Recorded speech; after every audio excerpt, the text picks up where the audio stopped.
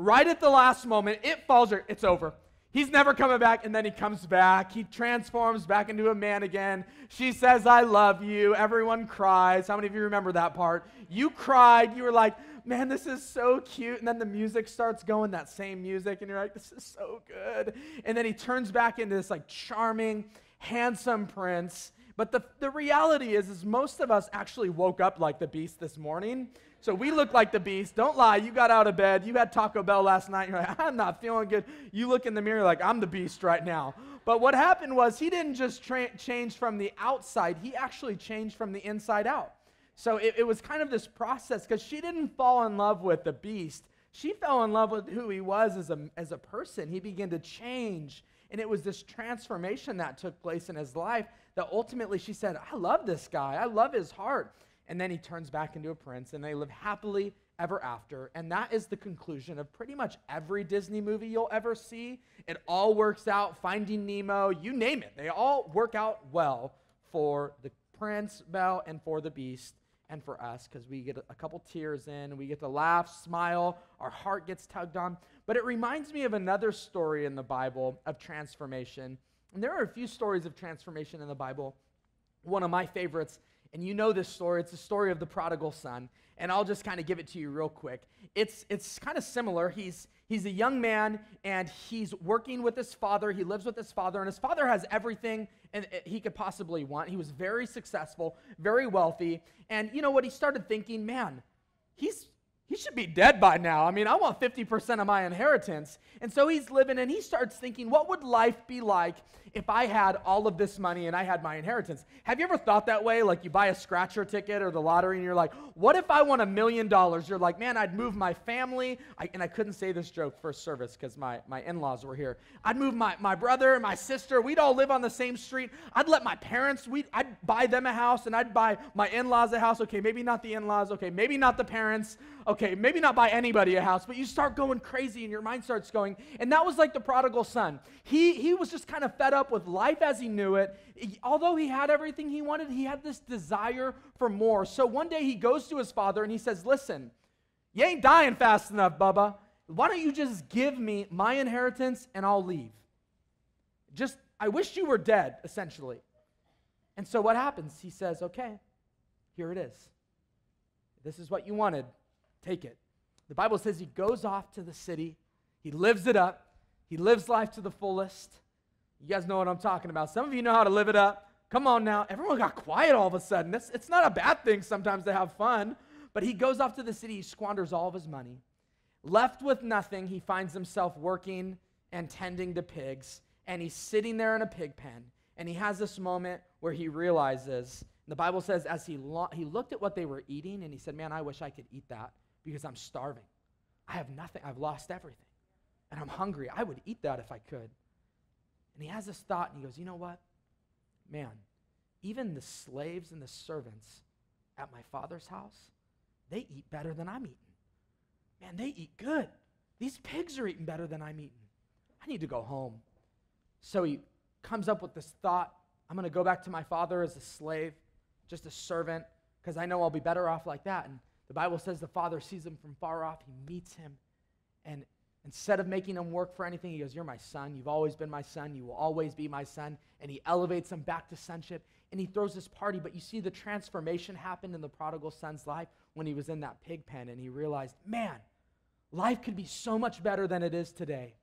You know, it leads me to a passage about transformation. The Bible talks about it a lot, especially Romans 12:2. Go ahead and check it out on the screens, on your phones, on your notes. It says this, do not conform to the pattern of this world, but be transformed by the renewing of your mind. Then you will be able to test and approve what God's will is, his good, pleasing, and perfect will. This passage is saying that if you want to live the good, pleasing, and perfect will of God, you need to be transformed. But transformed from what? Brennan, I need to be transformed? Yeah, we need to be transformed. And here's what we need to be transformed from. The pattern of this world. Paul's saying, listen, we need to be transformed by the renewing of our mind, but we need to be transformed from the world's pattern. And the world does have a pattern. Paul's saying there's a pattern in the world, and there's a pattern that truthfully we all seem to slip into. It's really easy. You see, Paul isn't saying, and this is important to catch, he's not saying the world is the problem.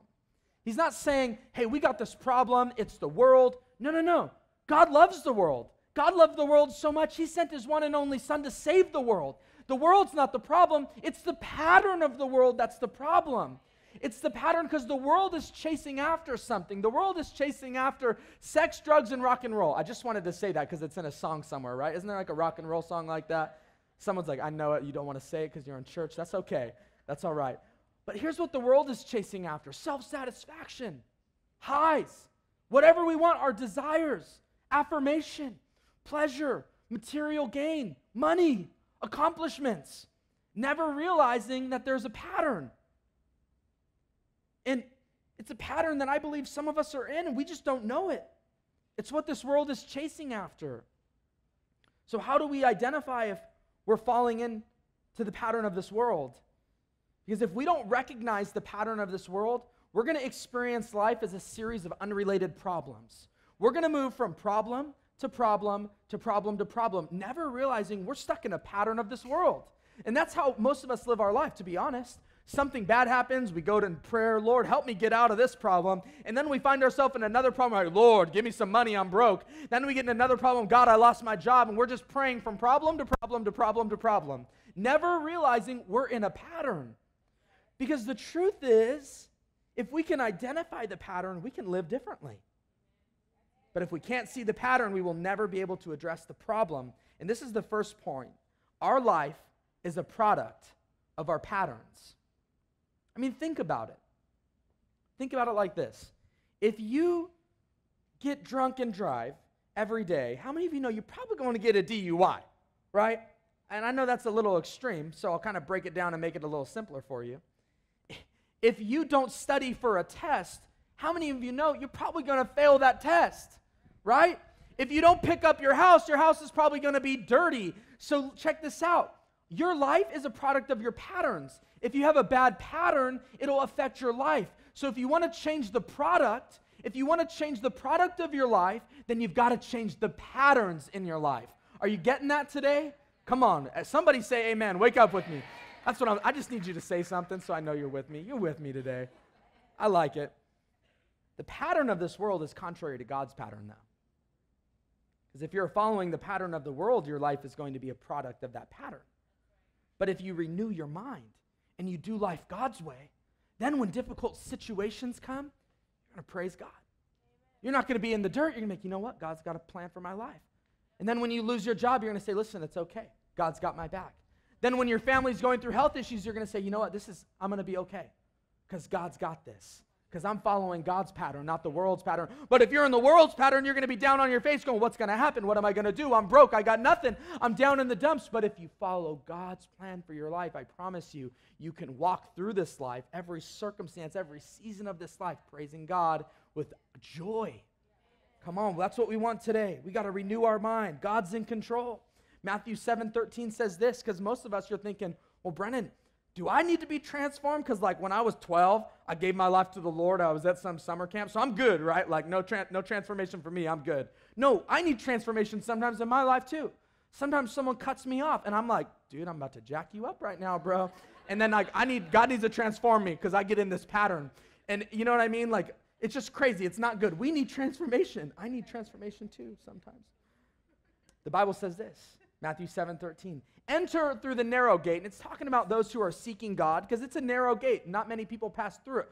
But wide is the gate, and broad is the road that leads to destruction, and many enter through it. The Bible's saying there's a road, there's a pattern of this world, and many travel on it. It's a wide road. We all jump on it sometimes too, and it's easy to walk on. The pattern of the world is easy because everyone's doing it. So how do we know we've fallen into the pattern of this world? Because that's the real question. Okay, Brennan, I see that there's a pattern that it's easy to fall into, but how do I know that I've fallen into the pattern of the world? And in order to do that, we need to talk about what that pattern looks like. So these 5 steps are the things that the pattern of the world, I believe, produces in our lives. And the first thing, if you're taking notes, the first thing you'll experience if you're caught in the pattern of this world is disappointment. Disappointment. If you're following the pattern of the world, you're going to be disappointed. unmet expectations, displeasure caused by the non-fulfillment of one's hopes and expectations. You know, our culture today is so obsessed with self. Think about it.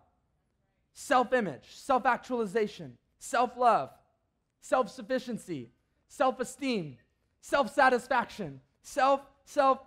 It's all about me, what I want right now, how I feel. And if I feel this way, I want to do it. But what happens when the expectations of life and this pattern are unmet? We experience disappointment. I'll never forget being disappointed as a little boy, and my dad saying, Brennan, if you don't want to be disappointed, don't get your hopes up. So don't think you're going to get it, and then you'll never be disappointed. You see, we chase after everything, yet we wind up disappointed and dissatisfied because it seems to never be enough. We get what we want, but once we get it, for some reason, we're still left disappointed. We'll have the car, right? I remember when I bought my first car by myself. I was like, this is so awesome. And then I was like, wrote that check for the month. I was like, I don't even like this car that much. Why didn't I get a sunroof? Man, I need to get a new car now. I wasn't satisfied with it. But in the moment, I had to have it. I want that. I have to have it. That's what I want. But we're always left disappointed with our jobs, our finances, our career. You're dissatisfied with where your career is taking you. You're dissatisfied with your relationships. You're disappointed. And the truth is, I think some people, and I believe God told me someone here today is disappointed with themselves. You look in the mirror and you're disappointed with the person you see. You don't think you measure up. And it's largely because growing up you had people tell you that you weren't good enough or that you felt like you weren't meeting their expectations. And so you're just disappointed with yourself today. But the truth is we can change our pattern. We can change the expectation. You've believed the pattern that says you're not this way and you're not good enough. And I think the second thing that we'll experience if we're caught in the pattern of this world is discouragement. I think we're going to experience discouragement. What's discouragement? It's a loss of confidence or enthusiasm, dispiritedness. Things that once brought you happiness and joy no longer bring you the same satisfaction they once did. A lot of times our discouragement is largely in part to the fact that we're too busy measuring ourselves up to one another. The very thing that once satisfied us no longer does because we're too busy focusing on what we don't have. Isn't that true? We see what we don't have and now we want it. The very thing we were happy for, we were satisfied with, we're not happy with. That house that you have, that you prayed for, and you said, God, please bless my family with this house. Now it's not a blessing anymore. You're just discouraged. You want the next best thing. But it was once a blessing. That thing that was once a blessing is no longer satisfying you. You're discouraged. And I laugh at this one because a lot of parents, they thought like, I know what I'm going to do with my kids. I'm going to get them a leapfrog.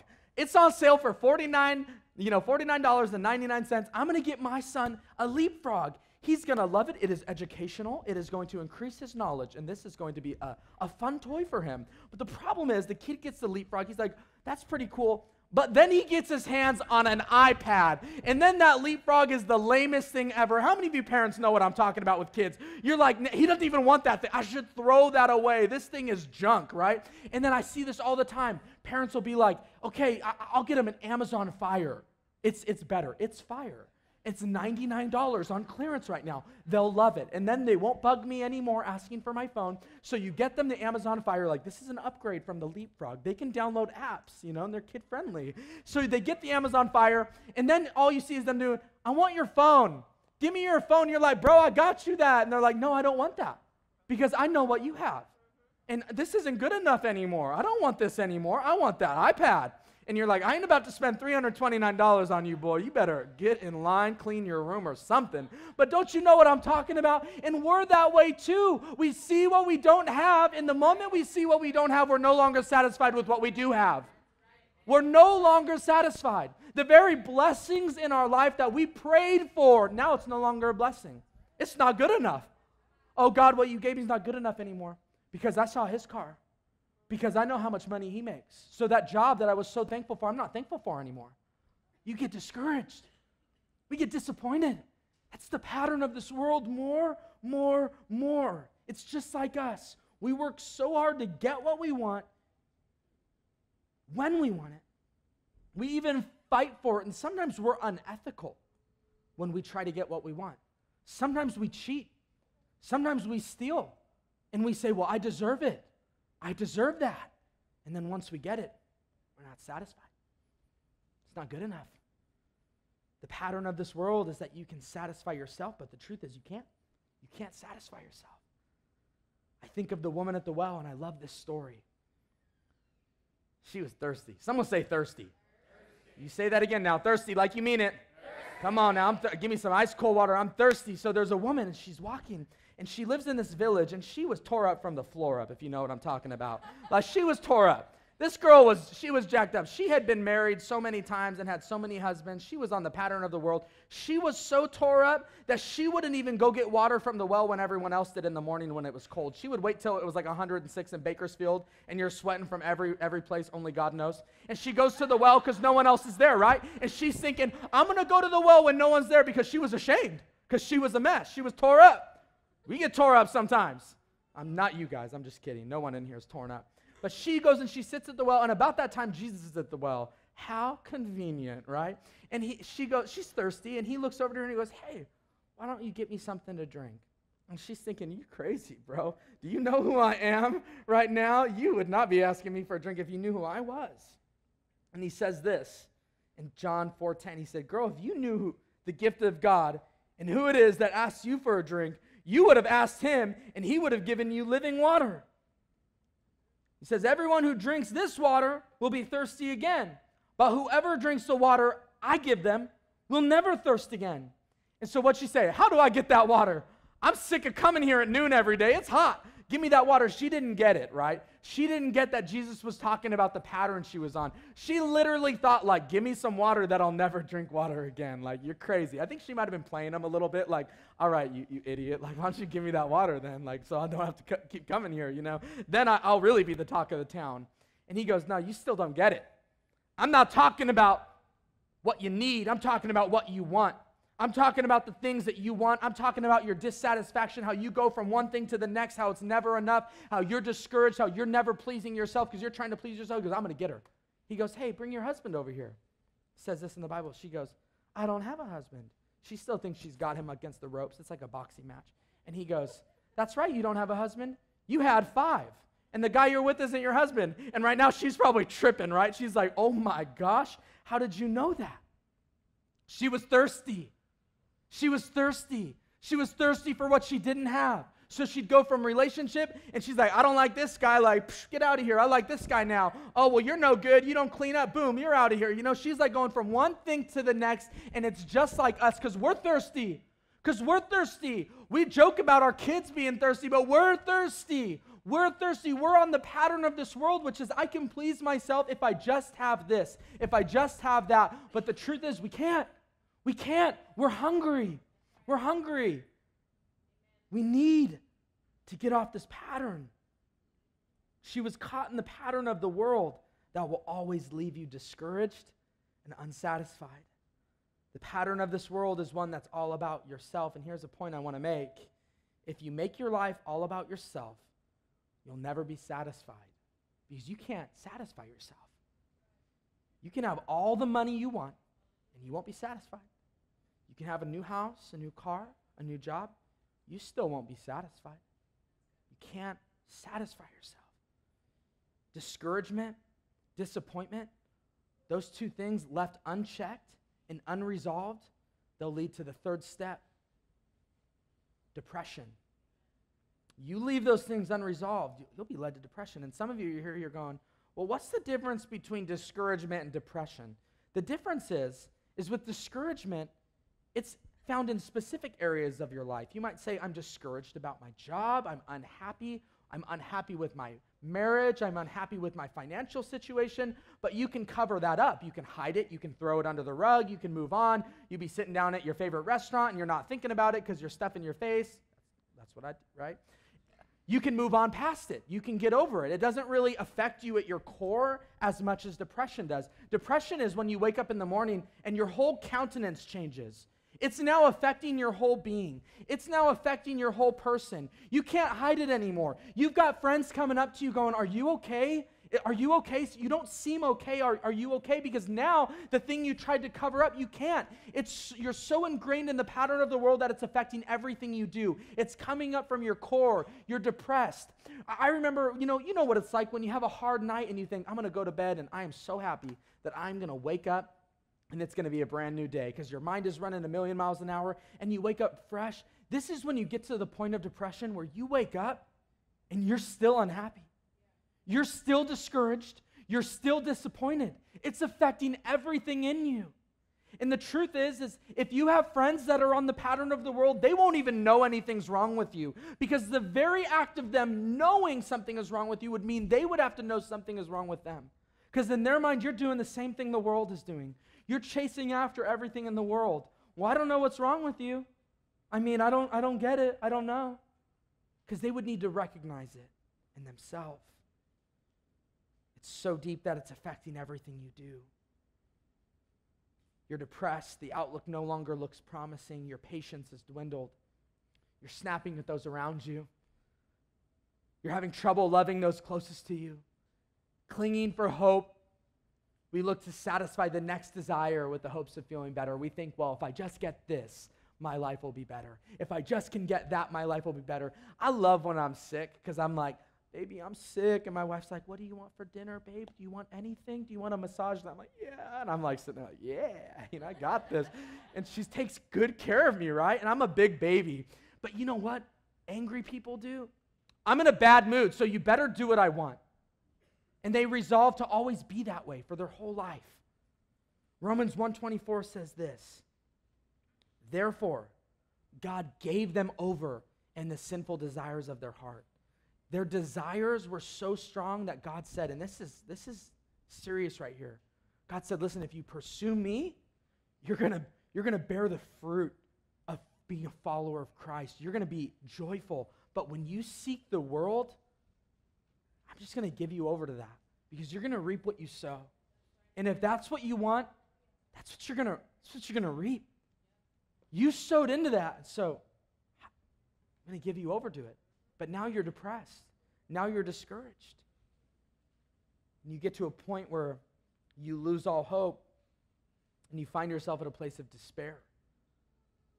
You find yourself just complete despair. It's the complete loss of or absence of hope. For a time you relied on the promise of hope, but now you're so far removed from the truth and you've chased the pattern for so long that you can't even imagine a life where you're happy. You've resolved to remaining this way for the rest of your life. Haven't you met people like that who go, well, I'm just unhappy? They are so hopeless that they say, this is just how I'm going to be for the rest of my life. I'm just going to be just unhappy my whole life. I'm just unhappy. That's the person I am. You know what? I just don't have patience. I'm just unhappy. I'm just not a morning person. I'm just this. I'm just that. They've given up on all hope to changing, to being transformed. They give into it. They just give into it like, this is the way I am. That's the way I am. This is it. Transformation who? Transformation what? Romans 1:21 says this, for although they knew God, they neither glorified him as God nor gave thanks to him, but their thinking became futile and their foolish hearts were darkened. They got so caught up in the pattern of this world that they lost all hope. Their thinking became futile. There was no hope anymore for a better day. Their hearts were darkened. In their hearts, they thought, this is the way I'll be for the rest of my life. And some of us get to that place where we think, this is it. I can't go anywhere from here. This is just the way it's going to be. Our hearts are darkened. When you fall into the trap of despair, you say, I'm just an angry person. But usually by the time we've reached this stage, we know what we're doing is wrong, but we think our story has been written this way. It has to be this way. You say, this is my story, this is the way it is, but the truth is that if you couldn't change the pattern, then Paul wouldn't have said, don't conform to the pattern of this world. The hope is that Paul wouldn't say, don't do it, if you couldn't change it. If that's just the way you were going to be, he wouldn't have said, don't do it. So we're not trapped. We're not caught up in this. We can be changed. But so many of us give into the pattern, even beyond the point of despair, which finally leads us to destruction. We stay in despair and we allow the pattern of this world to just lead us right to destruction Destruction is the action or process of causing so much damage to something that it no longer exists or it cannot be repaired. Have you ever seen them tear down a house? I mean, they're doing this new freeway that goes from the 58 to this other freeway that leads to nowhere. You get on that freeway and you're like, I'm on Truxton. What the heck is wrong with this freeway? This is pointless, right? This is the freeway to nowhere. Well, now they're doing it, and they're tearing all these houses down. Destruction is when you destroy something, you tear it down so much that it ceases to exist. Something that was once a home is no longer a home. It cannot be a home anymore. A kitchen that someone ate in is no longer a kitchen. A relationship ceases to exist. It has been destroyed. It cannot be rebuilt. That is destruction. And I know, you're thinking, Brennan, you think I'm going to destroy myself? You think I'm going to wind up in destruction? I think that's a little much. Isn't that much? Well, you might not be physically destroyed, but your marriage might be destroyed. Your family might be destroyed. Your career might be destroyed. Some of you you're teetering on destruction, and you know it. You've got a marriage that's about to no longer exist. You've got relationships, careers that are about to no longer exist because you're teetering on destruction and you know it. And we know it. We know when we're there, but it's like we're standing on a thin branch that's going to break, and we're like, I know it's going to break, I just don't know when. And it's going to break, and I'm going to fall, and I'm going to hit every branch on the way down, and I'm going to look like the beast. That's what we're doing. And we stand on it, and we know it leads to destruction, but we just think, well, not now. I can live for myself. It's the pattern of the world. Remember what the Bible says. Wide is the road that leads to destruction. It's not narrow. It's not that few people will be led to destruction. No, wide. And it says many people travel on it. We jump on that road sometimes. It's so easy to jump on that road, to jump into that pattern. Galatians 6:8 says, whoever sows to please their flesh, from the flesh will reap destruction. Whoever sows to please the Spirit, from the Spirit will reap eternal life. What are you sowing into today? Are you sowing into yourself? Are you sowing into your own desires? Because if you do, you're going to reap destruction. I've experienced it. I'm thankful for God's transforming grace in my life. I've experienced loss. I've experienced destruction. Before I came to the Lord, I was a mess. I was tore up from the floor up. But God restored me. But I was on a road that led me to destruction. There are things in my life that cease to exist. God's rebuilt them, but they'll never be the same because I know where I've been. Paul understood transformation. He was on both sides of it. He understood being broken, but he also understood transformation. He understands it. So how do we experience transformation? You may be here today. You're disappointed. You're discouraged. Things aren't looking up. Maybe you're even depressed. And it's possible that you're hopeless. And I know there are people who also you're experiencing destruction. You're teetering on destruction. But let's look at how we can be transformed. Because the truth is transformation is not just for the one who's been destroyed. I need you to hear this today. Because you'll sit here and this is what we'll say in our heart. I know it because I do it too. I come in, God wants to speak to me, and I think, well, this isn't for me. Because I'm not on a road to destruction. The truth is, we don't need to just be transformed if we're destroyed. Because that's what we often think. We often think that when I've lost everything and I'm at rock bottom, okay, now I'll pray for transformation. God wants to transform you when you're at step one. God wants to transform you when you're just disappointed. God wants to transform you when you're just discouraged because he knows that you can be better. Because the pattern of the world starts at step one. It starts at disappointment. We can be transformed from that. Do you believe that? Do you believe you don't have to be disappointed anymore? You don't have to be discouraged anymore? Don't wait till destruction. Say, man, how can I be transformed today? How can I be transformed now? So don't miss this. Don't miss what God has for you today. Don't wait, because that's the world's way. Well, I'll wait until it gets worse. We've done that. We've been there, and we know how that winds up. We end up wishing we wouldn't have gone down that road. So how do we do it? How do we experience transformation? I think back to the prodigal son, something I didn't share with you about his story. Nothing around him. He had this life-altering transformation. Think about it. He had lost everything, and he was transformed. But you've got to get this. nothing around him changed. We often think that transformation is catalyzed by something around us changing. Well, if I get more money, I'll be transformed. Well, if my mom quit breathing down my neck, I'd be transformed. Well, if my stinking boss would shut his mouth, I could be transformed. No, nothing around him changed. He was in the same pig pen. He was in the same slop of crap. I can say that in church. It's there. He was in that. The flies were flying around him. Nothing changed. His geographical location didn't change. His outlook didn't change. He was wearing the same clothes. It wasn't a button-up. All right, he wasn't wearing skinny jeans. He was in the same junk that he was in, but here's what changed. His mind.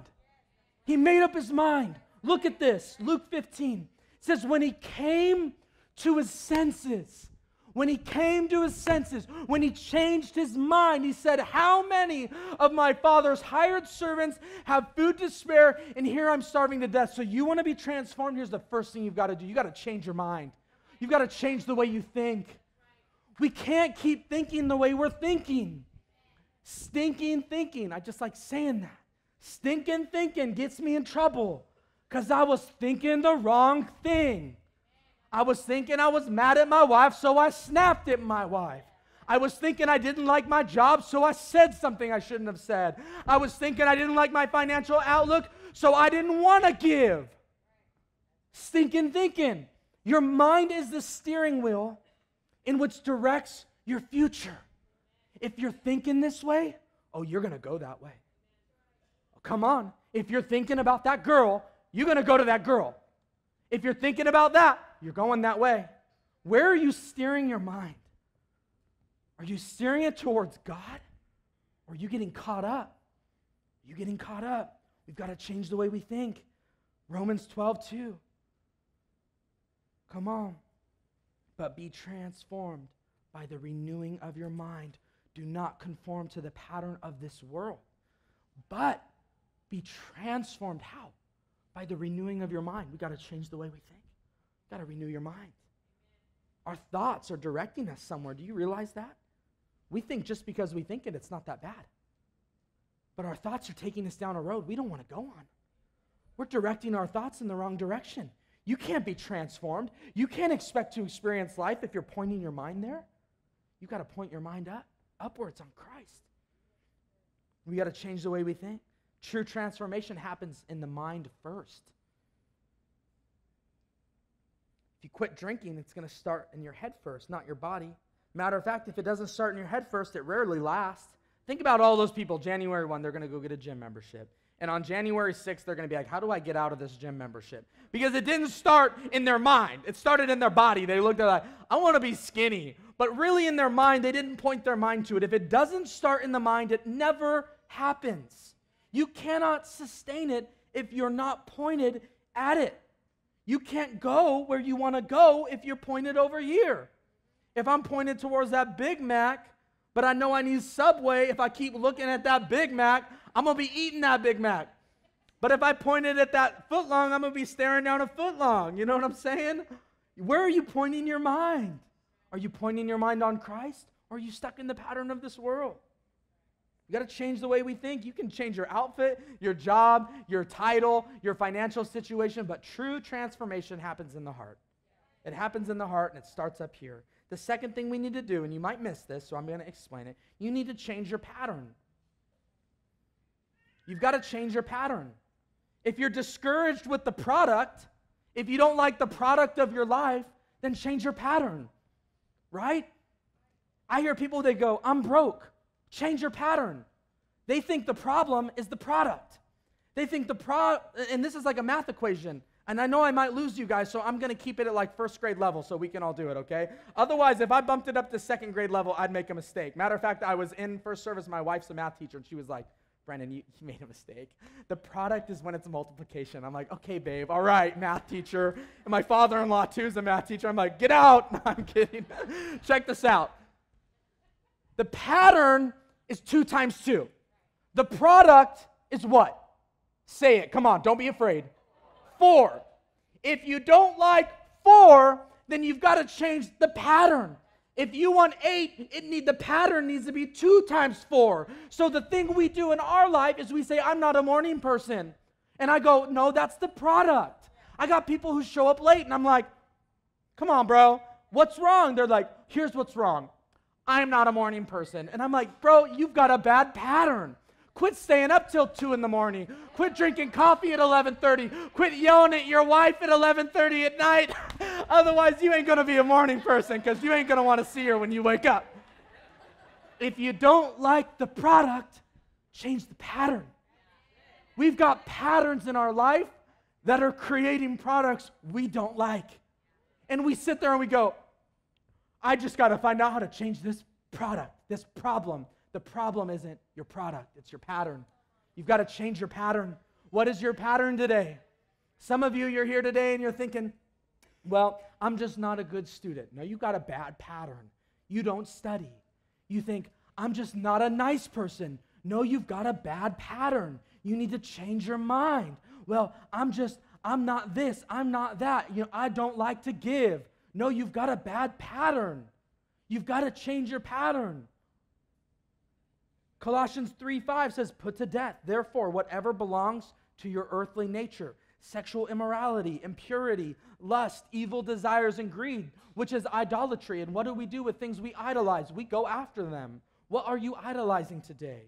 What pattern are you on? We've got to change our pattern. When we begin to idolize these things, we will stop at nothing to have them, and we have to change our desires. Which brings me to my next point. Change your desires. Change your desires. We all have urges and desires, but when they drive our lives, we fall right back into the same pattern we were in, the pattern of this world. Our desire to be successful, affirmed, loved, usually leads us to destruction. Think about the prodigal son. What was his desire? I want money, and I want to go live in the city and party it up. So what did he do? He said, give me my money. I want to get out of here. His desire led him to destruction. Oftentimes, our desires lead us to destruction. We have to stop letting our desires control our mind and the road we're traveling on. We need to be focusing and desiring the right things.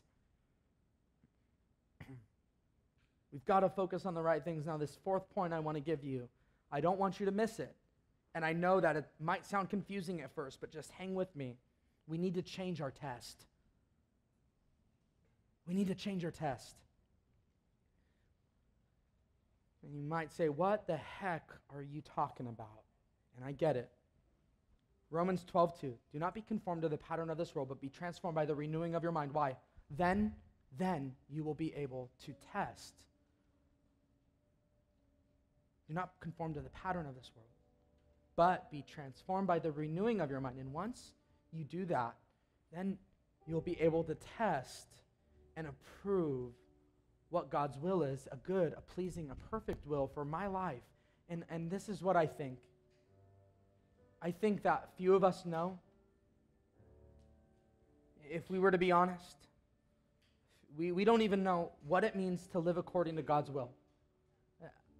I think that. I think it's hard, if we were to be honest, to say, well, what does that even look like in my life practically? How do I practically live for God? What is God's will for my life practically? We don't know how to do that, so what we do is we just live day to day. We wake up, I guess I work, I guess I do this, I guess I should be nice, but we don't know the will of God for our life.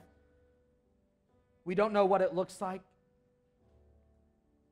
We're allowing our test for what's right to be how we feel.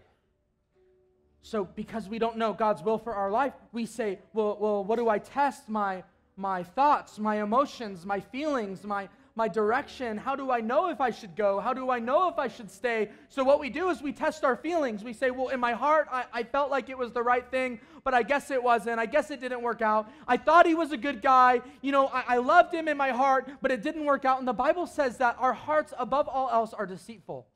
Did you know that? But yet we feel it in our heart. We have desires in our heart. We have urges in our heart, but our heart is deceitful. We need to change our test. Our test cannot be, do I feel like this is the right thing? You know what our test needs to be? God, I want to do your will for my life. Is your will for me to have that job, God? Because if it's not, close the door. A lot of times we don't even pray that. We get a job offer, And we don't even say, should I take this, God? We go, well, I make more money. But you don't say, God, shut this door if it's not your will, because I want your will done. God, if she's not right for me, if he's not right for me, just don't let it work out, God. I pray, don't let it work out. We don't even pray that. Well, I feel good about it, so I should do it. Our test becomes, how do I feel? Do I feel this is the right thing? And that cannot be our test. Our test will also become, well, am I pleasing my wife? Because I just want to please my wife. No, we need to please God. Because if you please God, I promise you'll please your wife. Am I pleasing my boss? Well, I just need to please my... No. You please God. You please God. Well, what if I lose my job? Then you lose your job, but you please God, and I promise he's got something better for you. He probably didn't even... He might have shut that door if you'd have pleased him earlier. If you'd have asked him before you got that job, God, I don't want... If this isn't right, shut it. He might have shut it. So now you're in a position, and you're thinking, do I please my boss or do I please God? We've got to start changing the way we think. We've got to change our desires. What are you thirsty for today? Come on, we got to change our patterns. If we don't like the product, we can't be doing it the same way. We can't be doing the things that are leading us to a product we don't want, and we need to change our test. That's how we be transformed. That's how you can be transformed. You can be transformed whether you're on the first step or whether you've been destroyed. So I don't care where you are today. We can be transformed, church. If you've been serving God for 30 years, if you've been serving God for a day, if you don't even know God, you can be transformed today. God wants to transform us. There's a pattern of this world. Many travel on it, the Bible says. We shouldn't travel on it. You know what it looks like when you're not traveling on the world's road? Joy. Immeasurable joy. In the midst of ridiculous situations. You might lose a loved one and someone might come to you and say, how are you smiling right now? Because I have the joy of the Lord.